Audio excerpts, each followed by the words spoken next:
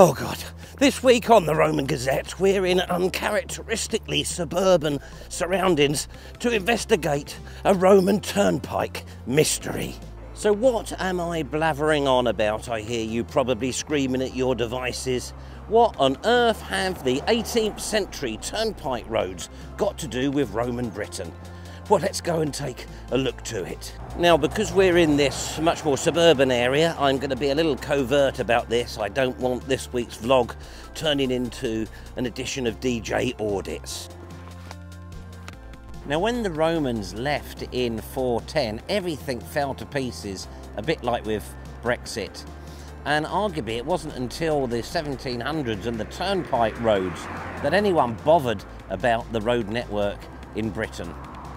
Toll Bar Cottage on the A6 in Cabas, north of Garstang. And this is one of the gate posts remaining on the Toll Bar Cottage, a fine example of 18th century craftsmanship.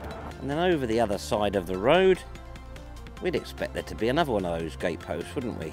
Now, initially, as you cross and approach the gate post, it looks as though it might be the same sort of thing, but let's look a bit more closely. As you can see, the gate post here is very different, and that's because it's actually a Roman milestone.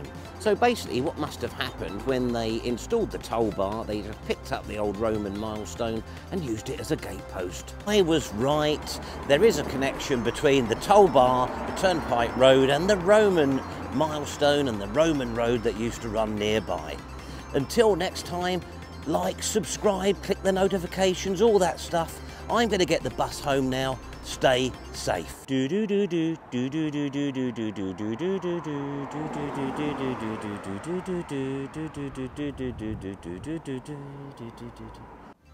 That was quite nerve-wracking filming out with such exposure to the general public. So what cut the Roman Empire in half? A pair of Caesars.